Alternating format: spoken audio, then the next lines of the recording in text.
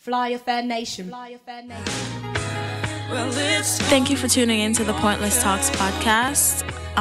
Dem Sugar is not here tonight. She's actually in Jamaica, but I, Pointless, am here. I wasn't here last week, but I do have a bunch of topics from last week that I wanted to discuss that are still relevant. Like, for the fact that Diana King got married, that was a bunch of songs by her that you may or may not know. Okay, so not last week, the week before, Diana King got married to her violinist. And they've been together, well, they've been playing music together for like a really long time. I think from 2007. Yeah, 2007. They've been together about 10 years musically. I don't know about relationship-wise because like I've been looking online and you can't find anything. Like I'm checking her Wikipedia page and it's saying it's updated. And I'm like, who's updating this? Because there's nothing on there that says she's married. Crazy though, because I follow her on Instagram. She actually made a post saying it was a picture of their hands with their rings, and I was just like, oh my gosh, like I completely like freaked out. And I don't know, like that post was just like, it touched me. Like I even made a comment on it. I was just like, oh my God, like I got like teary eyed because the lady's 40 odd years old. Like we were just talking about this the other day, how she just came out not that long ago. I mean, it's been a few years, but still, like, considering how long she's probably known that she is lesbian or whatever it is, but, you know, she actually coming out and then it's like, yo, you went and got married. Like, that was so dope. And her post was just basically saying something like to the extent of, as I'm writing this, my hands are shaking because, you know, for so long, basically, I've lived this secret life and da-da-da-da. Oh, excuse me, you know, the whole shebang of living in the closet or whatever. And then her wife actually updated her post also and was saying that for a while she wanted to keep it a secret and she's wondering, why am I keeping this a secret? It's the same brainwash of this isn't okay.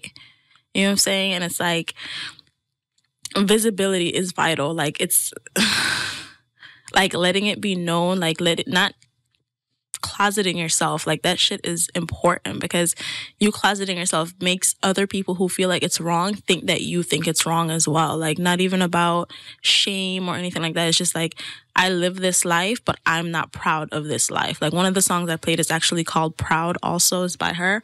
But it was just like one of those things that I don't know. It was just, and it was so cute, like their comments back and forth on their page. I was just like, oh, like Diana King actually commented on her wife's page and said, what's the song lyrics? All of my talk, y'all make them, yeah. And I was just like, Ray. She actually liked my comment, groupie. But I thought that was pretty awesome. And it was funny because I was like going through their Instagrams and I kept like running into this girl's page named Kat. And I remember a few years ago, a friend invited me to this art mixer and was like, oh yeah, my friend Kat's throwing it. You're gonna, actually, I don't even remember if he said her name. He just said, my friend is throwing it. You're gonna love her, da da da. And I was just like, okay, whatever now. I haven't like kicked it with this guy in like forever. So I was like, how do you know what I'm gonna like? Dude, when I say I was captivated, like, when she started, like, her music started playing, because, like, they had a whole bunch of things going on, live art, it's like a fire blower. It was just a lot of things going on. Somebody made, like, bongs out of Hennessy bottles. There's a whole bunch of different, like, artistic stuff. There's painting, sculptures, live painting, and they had live music, different bands, and, you know, spoken word and stuff. When she got up there, like, I didn't even know it was her because I had, like, wandered off. I was looking at different rooms and stuff. And then, like, I heard her music and I was just like, what? And this is him, like, coming straight from Kingston, Jamaica. I said, wait. And it's funny because I had seen her walking her and I was just like, she gay? Who is this? So she went on the mic and she was singing. I was like, ooh, like, and she, like, Jamaican, Jamaican as fuck, like, accent and everything, like, she's Jamaican. And I was listening to her, and I was just like, oh my, like, I was just, like, in a trance. I remember texting Twin, and I was like, oh my God, there's this girl, and she's so awesome, da-da-da-da, whatever. And so it was like, oh, and I was like, oh, and get this, her name is Kat. She was like, oh, that's funny. Fast forward to, like, 2 years, I ended up running into her at Forever 21. I was like, oh my gosh, your name is Kat CHR. She was like, yeah. And I was like, oh my God. And she was like, oh, hey, you know, bless, whatever. And I was like, all right, cool. now that I'm seeing it, it's just like, oh, she's on the label Think Like a Girl, like with Diana King. And I was just like, that is like small world. Like, what are the odds? But I just thought that was pretty awesome. And I was just looking at like all their interactions and like all the things. Like, you look at their page and they look like they're best friends. Like Kat and not Kat. Kat's talking about me. Diana King and her wife.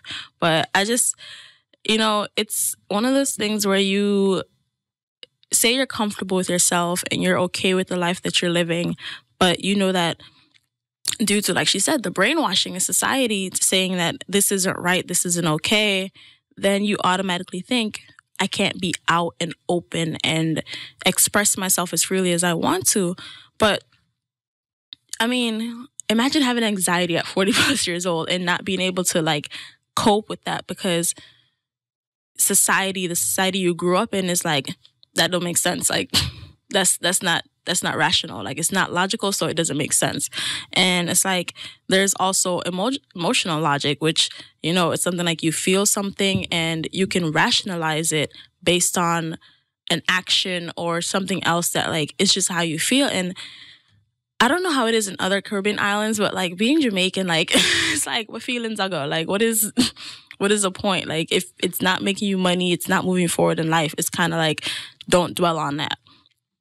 On that topic, you talk about like the kind of work that as a Jamaican, stereotypically what they direct you to do. Like you say, you go be a nurse, go be a teacher.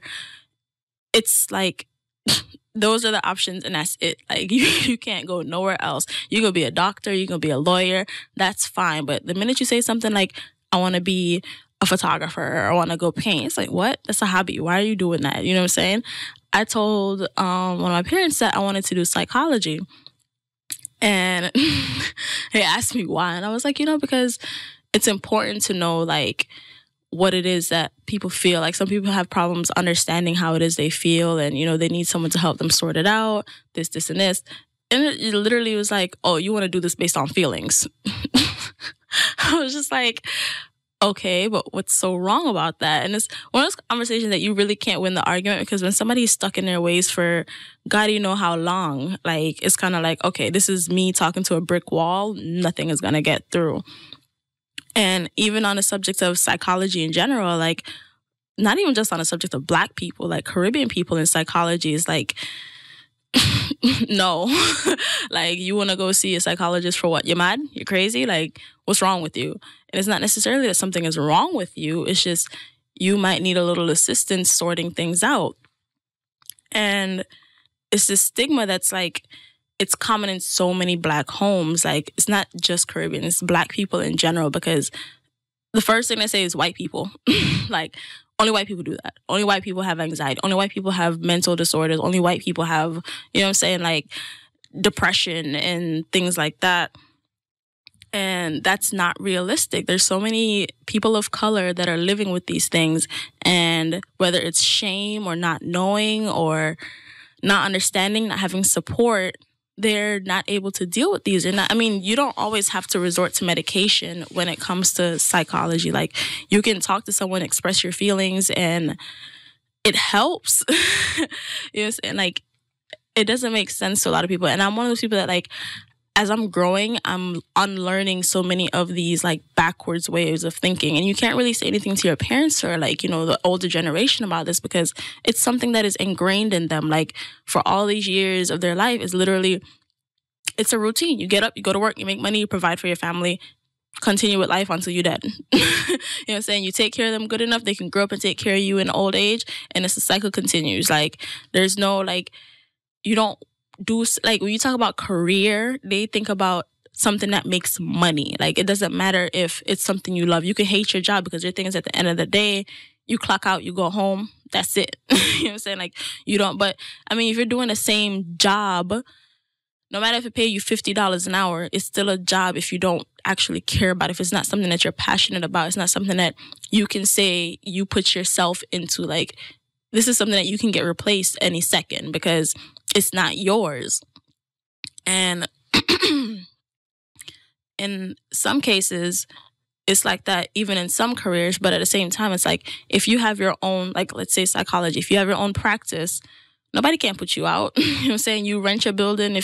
And in this day and age, it looks like you can have a practice from home because they have like all these apps and everything where you can text or call or video call a psychologist or email them, and they're right there at your fingertips. So, I mean, you don't even need a building necessarily. Some people are more comfortable with laying on the couch, or, might not be more comfortable with that. So they have all these options now.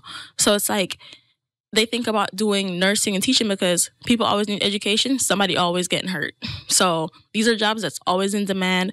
You always get paid. You always get hired for this. But I mean, some people don't have the patience to deal with, other people's children and being a nurse. Because like, funny enough, when I was younger growing up in Jamaica, I wanted to be a nurse. Like, I don't know why I wanted to be a nurse. I don't know who I knew that was a nurse, but I wanted to be a nurse when I was in Jamaica. Somewhere along the line that changed and I wanted to be a teacher. Then I came to America and this little boy picked up a whole desk in the 4th grade and threw it at the teacher. And all she did was say, "Oh my God," and ran out the room to go call the principal. And I was like, wait, what? Like, he can get away with this? For real? Like, you not gonna beat him? No, just, and it's not even just about being able to beat the kids. It's just the lack of discipline. I feel like some teachers, I'm not going to say a lot or all, some teachers really just show up for the check because it's a job. It's always going to pay. People are always going to need teachers. It's one of those things that it's a never ending cycle. Like, you're always going to be in demand for a teacher, even if it's an assistant teacher, like a substitute teacher. So when they have situations like that and you put these teachers in environments where the kids aren't necessarily eager to learn or have a background where the parents are involved or whatever the case is, like, certain kids get left to the wayside. And that's not fair to them. But at the same time, you don't know what's going on. And if they don't have that kind of attention at home and they're not getting it at school, it's like, you don't know what happens, because you talk about psychology and you talk about abandonment and you talk about like depression and things, and you see there's so many different signs of depression. Like, I remember someone said to me the other day, like, asked me if I was okay because I'm not on social media as much as I used to be. Like, and I feel like that can be looked at as an attribute of so many different things. Like, oh, you're in a relationship. Oh, you're, like, so many different reasons why I'm not on social media as much anymore, because I used to post all the time. I used to like always be on Snapchat, Instagram, Twitter, like all 3, heavy rotation, Tumblr, all of the above. Now I'm just like, I'll pop up here and there and I check it and I see what's going on. But it's not even necessarily that something is wrong. Like, I feel so much better than I have in the longest while. It's like, I don't have to put up a facade for anything. I don't have to like pretend to make myself feel better. Like, oh, I look happy in this picture, let's post this. So it's one of those things where you see people posting all the time and they look great and they're doing all these things, they're partying all the time, and it's like, yo, life good, life sweet, everything crisp. But no, saying different people medicate differently. Like, I remember a time where I was like mad skinny and everyone's like, yo, you look good. Da, da, da. It's just like, I don't eat, you know what I'm saying? And people don't like attribute certain things to like the reality of it. It's just an assumption of, oh, you must be started working out, or you must be, you know what I'm saying? Like, you're getting fit or whatever. It's never the deeper end of it, because a lot of people like to scratch the surface on things and they don't go deeper. And it's the same thing with like I said, like being Caribbean. Like, you talk about, I don't feel well, I'm depressed. And someone's like, depressed about what? Like, I hate that when people ask you that question. Like, what do you mean depressed about what? Like, you don't have to ask it so aggressively. And that in turn makes the person that feels depressed or isn't sure if that's what it is, because a lot of people self-diagnose. It might not even be depression. It very well could be, but you self-diagnose or you feel like someone's going to judge you because of the way they respond. And it's like, okay, I'm shutting down, and then that happens every so often. And then it just becomes a continuous cycle of just shutting down and keeping things to yourself. But like I was saying, like, I've minimized my use on social media because for the most part, like, that shit is tiring. Like, it's one of those things where you see all this crap that's going on in the real world, and then people are still just, phony online, and it's no substance. Like, it's great for what it's intended for, networking, meeting people, working, getting your name out there. But the social portion of it, like, a lot of people I've realized well, I shouldn't even say realized, because it's one of those things that's always been there, but it just became more evident to me. A lot of people use it just to be nosy. Like, they just want to know what's going on with other people so they can talk about it. It's not necessarily that they care about you specifically. And that sounds sad, but I mean, it's the reality of it. But I don't post as much, but I'm in such much better place mentally and emotionally. And I just don't talk about it on social media because it's like, what's the point? You know what I'm saying? Like, the people who know me, can see the growth or can see the change.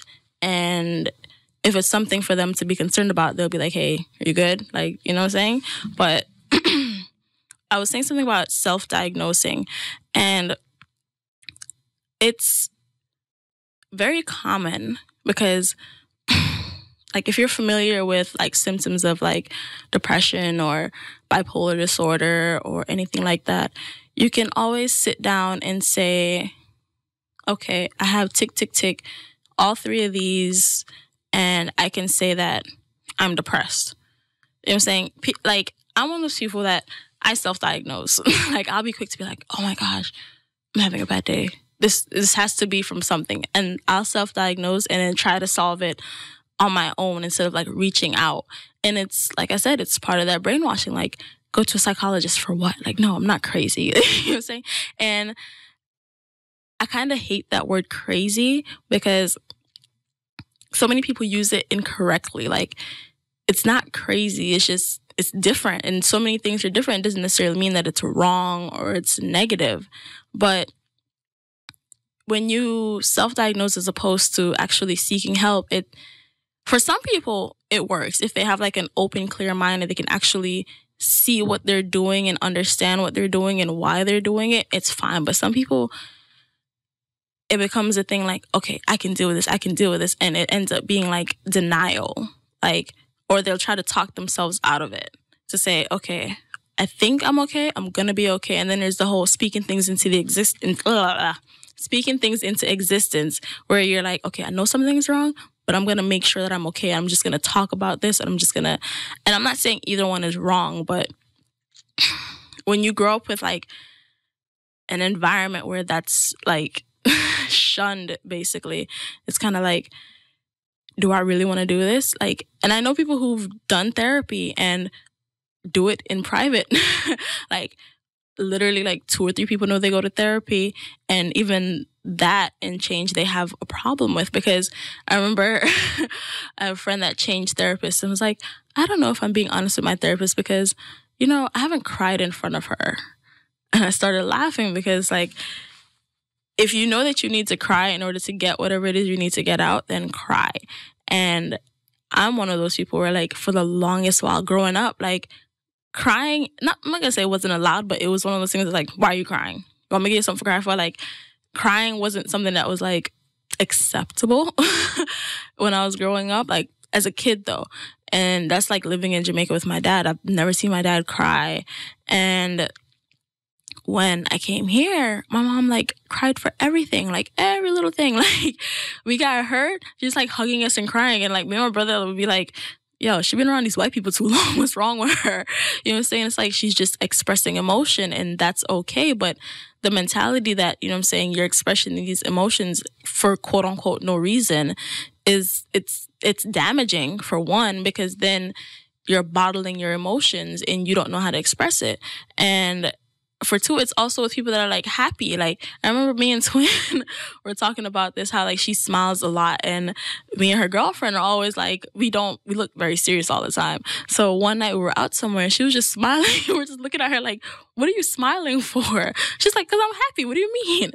And then we made the joke, say, if you was in Jamaica, I'm gonna ask you if you're fool because you just a smile. So, and it's these things are absurd. So it's as you grow older, people who, are of Caribbean descent or of these backgrounds where these things aren't quote unquote normal, you have to unlearn these things because you recognize it as a problem. These things are problematic, and you have to train yourself to be okay, It's okay for me to cry when something bad happens and I'm overwhelmed and whatever the case is. It's okay to cry. It's okay to laugh. It's okay to smile. It's okay to, like, you know what I'm saying, express yourself. And so many people, like, even still to this day, don't understand the concept of that. And that's why I've always, like, made the joke, like, I can't date a Jamaican, like, man or woman. I can't date them because I'm going to end up going to prison, because the next minute I'm going to say something and it's, wait, like, what? What do you mean, why am I crying? Like, you just, something hurt, like, ouch. You know what I'm saying? Like, life happens. But it's just, it's very problematic. So, I mean, like I said, I'm unlearning these bad habits. So it's a process, it's a journey. And I feel like so many people are going through this, like, not even just based on my own, like, circle, but people outside of that, because I've mentioned this, like, in, like, a random setting and somebody overheard me and was like, oh my gosh. And it's like, in a sense, you kind of feel like, oh, good, I'm not the only one. But since it was like, damn, you too? Like, that's not okay. Like, you know what I'm saying? It's not okay. And I've just been, like, trying to, you know, like, be more accepting of the way I feel about things instead of, like, even if I don't verbally express it, like, I don't try to stifle it as much anymore. Like, I used to have a diary, which is funny. I used to have a diary. I used to write, like, all the time, just write everything, how my day was. And there wasn't ever really, like, any real emotion. Like, as I got older, I started writing, like, about feelings, you know, like, talking about feelings, how I feel. And that helps. And, you know, like, just accepting, like, okay, I don't feel well today. I need to disconnect from everything. Like, you don't understand, like, I play solitaire and I literally sit and just, like, clear my head and just play solitaire and I'm okay. Like, it just gives me time to disconnect and I organize whatever the hell is going on in my head. I rationalize, because I am one of those people that, like, I feel something, I express it, but it usually comes out, like, kind of skewed because it's jumbled up and doesn't get time to, like, be processed properly and delivered properly. So, like, I'll feel a way about something and logically I know it doesn't make sense or it's not going to come out right. But emotionally, I'm like, no, this has to get out. Like, I have to say this or I have to, you know what I'm saying? So that's why, like, I know some people paint for that same reason. Like, you grab a color and I feel this right now and it just ends up being something else. Like, even unfinished pieces. Like, I have a few of my own where I'll start something because I feel a way and, like, I'll paint or I'll, you know, sketch something. And then it's like, okay, before I can even finish completely, like, I feel better. I've, you know what I'm saying, talked myself down or, like, whatever it is. But I don't know. I feel like I should probably start writing again. But I don't know. Like, I think it's one of those things where when you're so used to doing something, you kind of get stuck in these habits. But, like, I'm unlearning, like I said, I keep saying it, like, I'm unlearning these things. But I don't know, like, it's a growing process. And I feel like, you know, if you yourself have, like, any kind of qualms or if you're thinking about things too much or whatever it is, and, you know, like, I talk about self-diagnosing and people also self-medicate in many different ways to cope with whatever they think is wrong with them. And as long as you're not harming yourself, like, and I mean that physically, emotionally, mentally, like, as long as you're not harming yourself and you're actually getting some kind of resolve, then it's it's okay. You know what I'm saying? I mean, we just have to go, like, it's one day at a time type of thing. And I don't know, like, it's just, I don't know, it's just very interesting because I think about, like, future generation, because even people my age that grew up here or back home who still have those same, like, I've met people who have that same ignorant mindset, and it's like, how are you in this century, this decade, and you still think this way, like this bakabush, like, backwards way of thinking? And it's wrong on so many levels because you're closed off to the possibilities of alternative like illnesses. And I talk about illnesses, and I always joke like, when you take a sick day off, it's because your boss is like, oh, you have a cold, or you twisted your ankle, or, something physical is wrong with you. But no one ever thinks like, what if I need a mental health day? Like, is that included? Can you ask for that?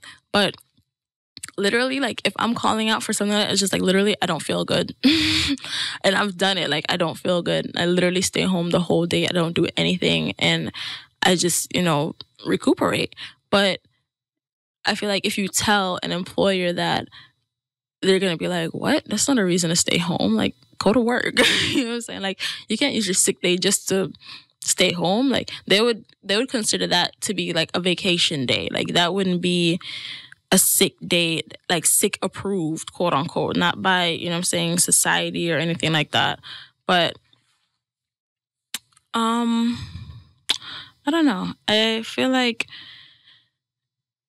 the more comfortable you are with not necessarily expressing yourself, but accepting the things that you go through, the easier it is to go through it. Like, I'm not a religious person at all, but I really like kind of try to live by the serenity prayer, where it's like, if I can't control it, like, I either accept it or distance myself from it. Like, I don't like to complain too much about the same thing. And I get really bad like anxiety, like if I know I can do something and I physically can't do it, like I get frustrated like to like a really bad point, and I have to take steps back sometimes. And it's like, Janae, either you can do this or you can't. Like, there's no point stressing over it. And that helps a lot because I personally have like just a bad temper just because. And learning self-control in that aspect is a big thing for me, because a lot of times I just have to like stop, take a few breaths, and I'm like, okay, we're starting over, we're doing this again, and it's just gonna go from there.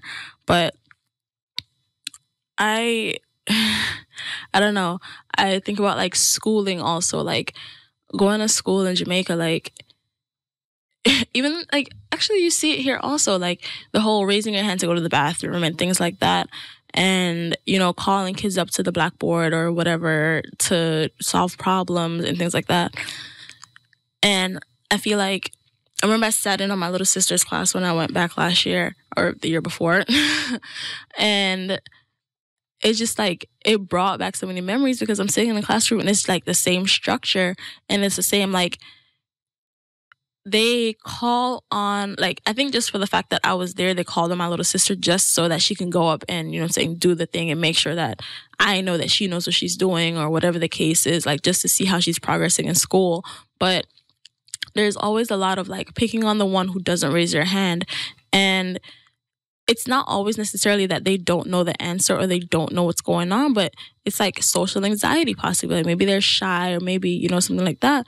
And I remember I've always been very soft-spoken. So, like, even in school in Jamaica, like, it was even worse then, because, this discipline level is, like, on 100. Like, you get beatings in school, and it's, if after they beat you, they call your parent might come beat you too on top of it. So, it's, like, it was very strict.